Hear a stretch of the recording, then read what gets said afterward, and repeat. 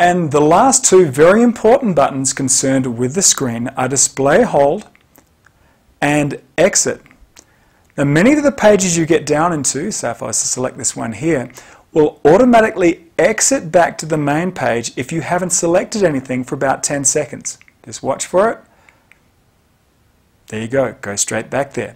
Now to stop it from doing that, you can go ahead and press display hold, and that will stay on here indefinitely. Alternatively, to exit back onto the main page, simply press exit. As we progress, each chapter will deal with different features and different buttons. At the beginning of each chapter, we'll highlight the main buttons used for that feature. But as you get to know the PA800, you'll find that you can do most things just with the touch view screen.